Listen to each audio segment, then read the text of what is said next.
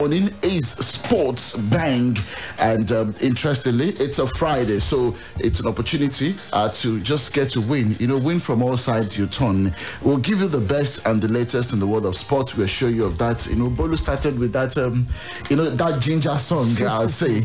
My name is Tunde Olawuwo, and of course, Sport Bang will run from now till 8 o'clock. Our friends on Twitter, show up. Let's do this again. Remember, we have our online game that we play every Friday, and this morning it's not going to be an exception. Yes, I'm the first player to score more than 20 goals and also provide more than 10 assists in a single MLS season. So don't go telling me about Kevin De Bruyne or Lionel Messi. In the MLS, that's very important. Let us know. Send your answers in before 7:45 this morning, and let's see. We'll get this one right. Good morning to you guys, Ayobami. Yeah, good morning to you today. Good morning to Fritz, to Bolu, to Chacha, and to the listener out there. It's such a great feeling to be on the MIC once again. We had a somewhat interesting Thursday night. For the very first time in a long while, the UEFA Nations League is back, and it sat us with a bit of interesting fixtures, especially the one that had Spain requiring a late 95th minute goal to level things against Germany. I'm quite sure Chelsea fans would perhaps, be basking on the euphoria of the fact that one of their new signings, got on the score sheet for Germany, that's Timo Werner, and indeed they could also be having another German in their ranks in the foreseeable future. So I'm quite elated to be on Sports Bank this lovely Friday morning. We'll also be doing a quick roundup from the US Open. Yes, sure. It's going strong, despite the fact that some top players, opted out of this one. But it's still, and surprisingly, even some top guys also got knocked out. You see that every time. Faith, Adedeji, good morning to you. Yeah, good morning, Tunde. Good morning, Ayobami. And of course, to our revered listeners, another winning Friday edition of Sports Bank. And we are all elated, we are all buzzing, we are all excited to be here today. It's the 4th of September, and it's a rather solemn one a little bit this morning. It just reminds me of, the death of the manager, one of our legendary, coaches for the Super Eagles, the man that won the first African Cup of Nations title for the the Green Eagles, as it was called then in 1980. Talking about Otto Gloria, he died on this day in 1986. That's about some 34 years ago. Very, very good Brazilian manager. He did so well, won the Portuguese league severally with Benfica about 4 times, won with Sporting as well. Then I also did well with the Portuguese national team.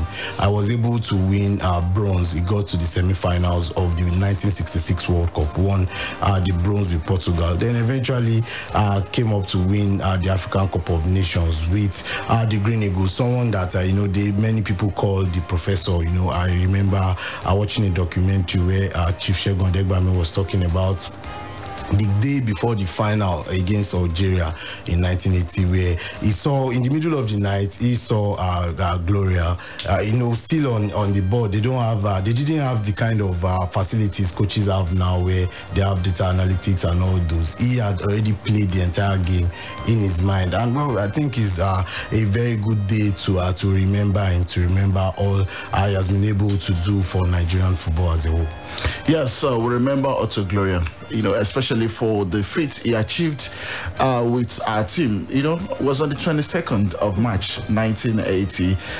It was a team made up entirely of home-based players. That makes it special. ISCC, Rangers, Calabar Rovers, and a few other clubs basically supplied our national team. And I also say maybe his achievements also paved way for the influx of several other foreign managers to come and coach the Super Eagles, because I think some way, somehow, I was able to put the landmark, and of course, set the tone as well for so many other foreign-based coaches, such that if you are getting the Super Eagles job, there's already a standard which you would definitely measured up with, and only just a handful of other non-Nigerian coaches that abandoned the Super Eagles have been able to just repeat the same feat. So it is such a great feeling and a great day to remember such an outstanding manager, especially in the history of the Super Eagles.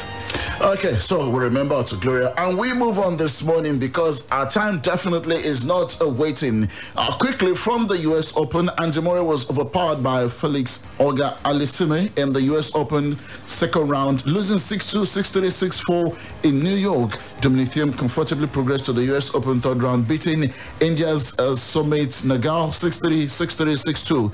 The Austrian second seed celebrating his 27th birthday with next phase 2014 champion Marin Cilic, who overcame Norbert Gombos 6-3, 1-6, 7-6, 7-5. There was a surprise as Vasek Pospisil knocked out fellow Canadian Milos Raonic 6-3, 7-6, 6-3. Serena Williams battled her way through to a 6-2, 6-4 victory over Russia's Margarita Gasparyan in the second round of the US Open on Thursday as she continued her bid for a record equaling 24th Grand Slam title. Two-time Grand Slam champion Gabin Muguruza, sadly, has been knocked out of the US Open, losing in straight set to Svetlana Pironkova. The Bulgarian will play Kroat 18th seed Donald Vekic next in New York. Elsewhere, Australian Open champion Sofia Kenin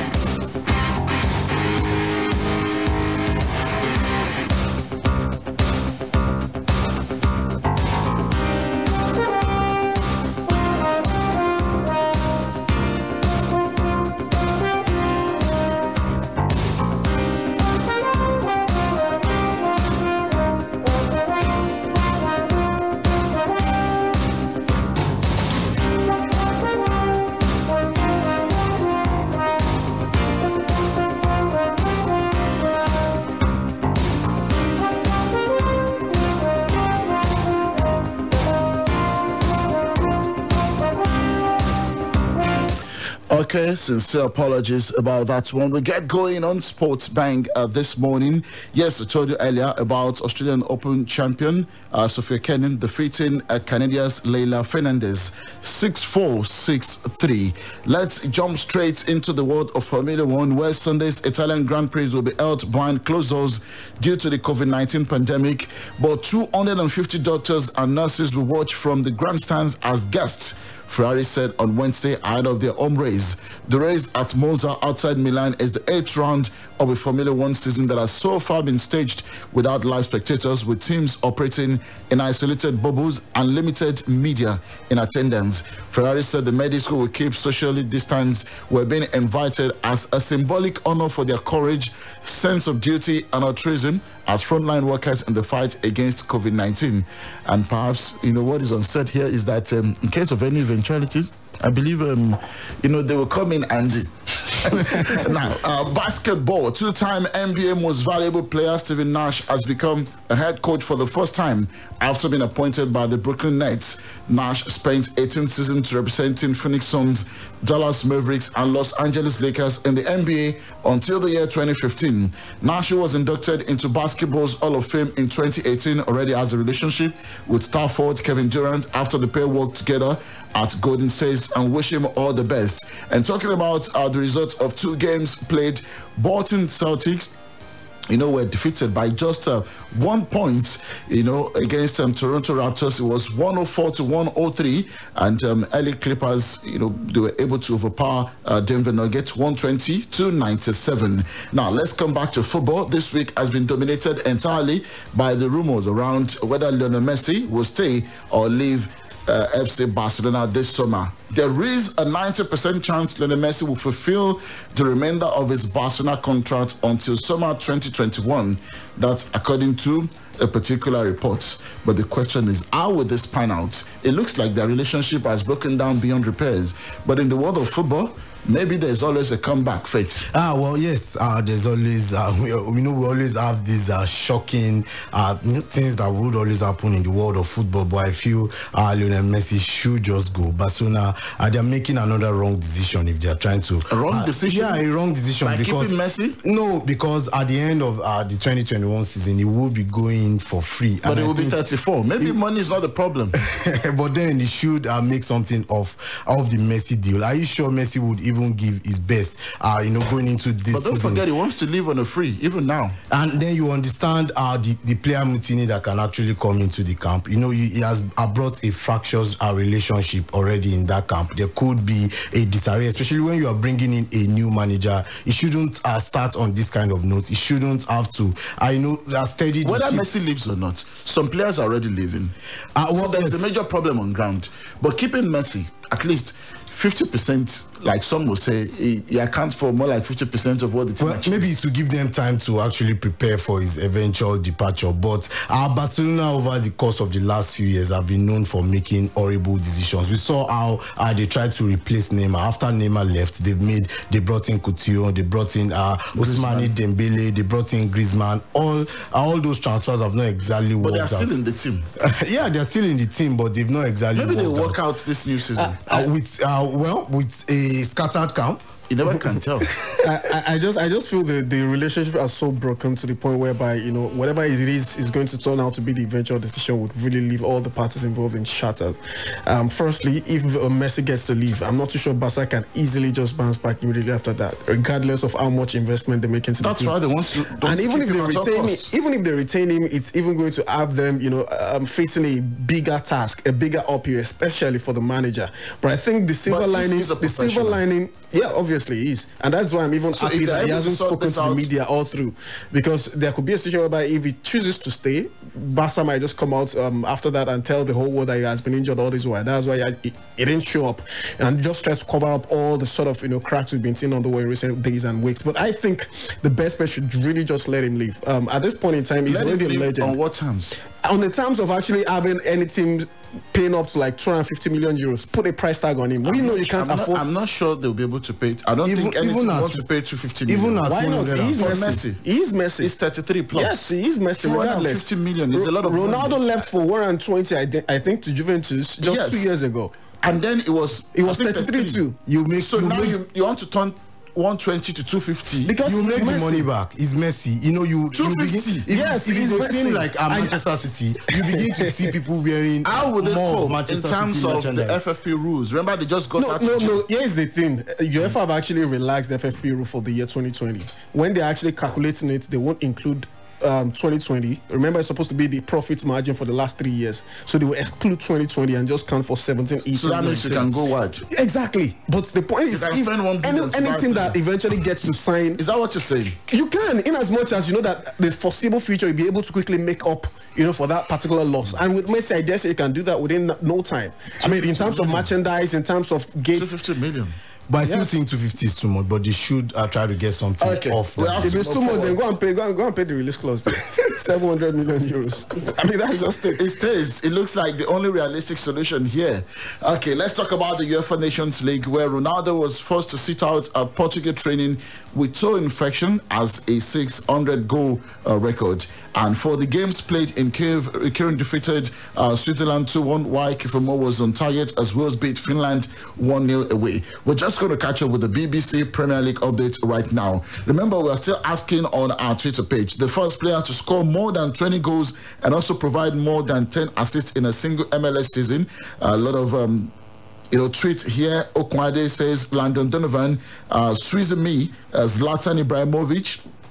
Orebo says Zlatan, Nitro, Carlos Vela, Okwade, I think I took that earlier, Ochuko Ekpobi, Bradley Wright Phillips, Adesporti, David Beckham, Awoyemi Thierry Henry, Adeyoju, Zlatan Ibrahimovic, King of Akpata, Joseph Martinez, Adebayo Kazim, Bradley Wright Phillips, Altman, David Villa, Oluwasegun Carlos Vela, Signa Iduna, Sebastian Giovinco, Adebola Theory. Lots of comments. We'll be back to tell you if indeed we do have a winner this morning. Stay with us.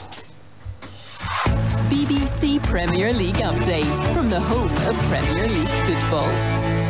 Hello from Colin Harrison at the BBC Sports Centre. Chelsea's new signing Timo Werner was among Premier League players who scored for their countries in Thursday's Nations League qualifiers. Werner got Germany's goal in a 1-1 draw with Spain in Stuttgart. West Ham's Andrei Yarmolenko and Manchester City's Alexander Zinchenko both scored for Ukraine as they beat Switzerland 2-1 in Lviv. Brighton's Shane Duffy, who's just joined Celtic on loan, scored a stoppage-time equaliser for the Republic of Ireland in their 1-1 draw in Bulgaria.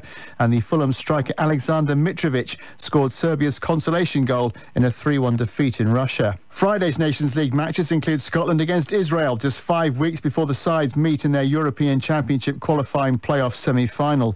Liverpool's Andy Robertson will captain Scotland on Friday, but he knows he faces stiff competition for his own place in the side from Arsenal's Kieran Tierney. Look, that's up to the manager. The manager can deal with that in terms of positioning. Of course, once the team comes out, then me and Katie will speak if if we're both selected, and if not, then we'll deal with that. But look, that's something. Katie's a fantastic player. And for more football news from the BBC, go to bbc.com/football.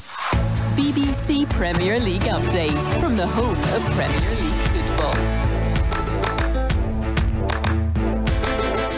Okay, great to have you back. There you listen to the BBC Premier League updates. Who's that first player, in the MLS to have scored 20 goals and also provide more than 10 assists in a single MLS season?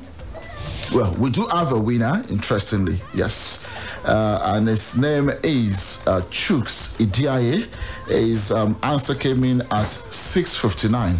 Immediately we dropped it. I mean, it was on standby. Yeah. And of course, the correct answer is Sebastian Giovinco. Yeah, Giovinco did that in the 2015 season with FC Toronto, or Toronto FC. And interestingly, he was such an amazing player for them that he even repeated the same feat the following season. So when you're talking about Toronto FC, I think the history of the club is past incomplete. I think some guys just dropped what they consider exactly London Donovan.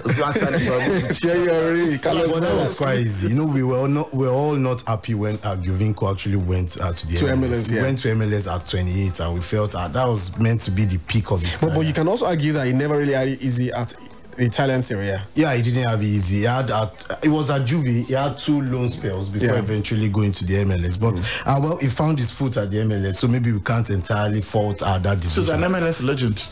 Yes, by his right. Yes. Okay, 0809-155-1055, 0805-699-8678, or 070694930000. Let's do this again. Are you ready? 5,000 naira waiting on the wings for you. Hello, good morning. Hello, good morning. Yes, good morning. Yeah, this is Emmanuel. Emmanuel from? From you. Okay, let's have your number, Emmanuel. Give me number 7. Number 7. Yeah. We actually have only 1 to 5 this morning. Give me number 5. Number 5. Okay, you just want to go for the last number. Yeah. Okay, tell me. A former Kwara United player has rejoined the club. What's his name and from where did he join?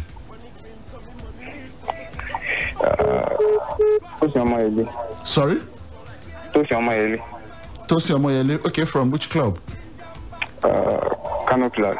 Kano Pillars. I'm sorry, that's not correct. His name actually is Adesina Gata from Gombe United.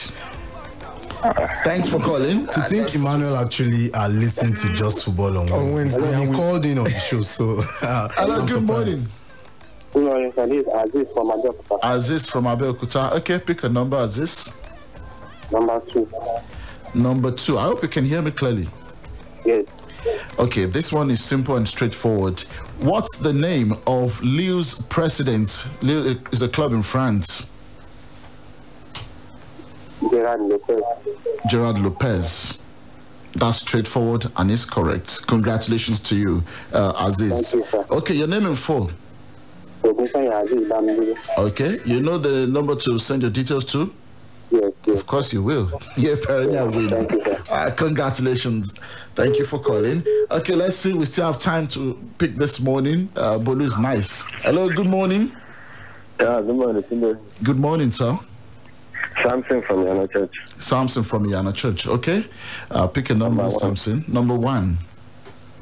Yes. Okay. How old is Wolves captain Conor Cody? Oh. 27. 27. Are you sure about that? I guess. You need to be That's sure. your answer, right? Yes. Okay. I wanted to scare you a little. You're actually very correct. Wow. Wait, just so I'm sure. Did you just throw up that number? I just guessed. Like, seriously? Wow. My God. Okay. Congratulations. You know, whatever it is, wherever you summon that from, Yeah. keep in that at it. always. It must be a Keep very at it. great Yeah. punter. Okay, so your Samson what, please? Ayobami Animashaun. Okay, you will need to send your account details to this number I'm about to call now. Please don't call. Just send it 08056998680. I'll call the number again, 08056998680. Just send your details and we'll do the needful. Thank you for calling. Bolu, can we still do one more? Okay. Hello, good morning. It's a special Friday today. Hello, good morning. Hello. Yes, good morning. Yeah, good morning, sir. Okay, your name and where you calling from? My name is Ramile Konawal from Diosan. Okay, let's have your number. Number 2. Number 2, already taken. Number 4. Number 4. Okay, I hope you can hear me well. Okay. Okay, so here goes a question. Who were Ferrari's drivers in the 2010 Formula 1 season? Huh? It's very hard. I don't know. You don't know. Yeah. Okay, Felipe Massa and Fernando Alonso. And that's it. Well, we have to leave right now. Should I throw up one for Bolu? Look at it, please. What's the next opponent of Svetna Pironkova in the ongoing US Open? For real, we talked about it this morning. We talked about less than 20 minutes ago, Bolu. You can't disappoint me on this one. Come on. No, he has just Come disappointed on. you. I'm sorry about that. Okay, here you are. Okay, we have to go right now this morning. Thanks to you all, and congratulations to our winner. Of course, to all of you, we're all winners right true. here on Sports Bank, especially on Fridays like this. International friendlies, Galatro wants Cote d'Ivoire, Tunisia beaten. Comments NFF organizing top quality friendlies. Wants to use matches to build players' confidence. Thank you so much. Our faith Adedeji this morning. Yeah, thanks for having me. And to Ayobami Animashaun. Muchas gracias. Do have a lovely weekend. Thanks to Bolu.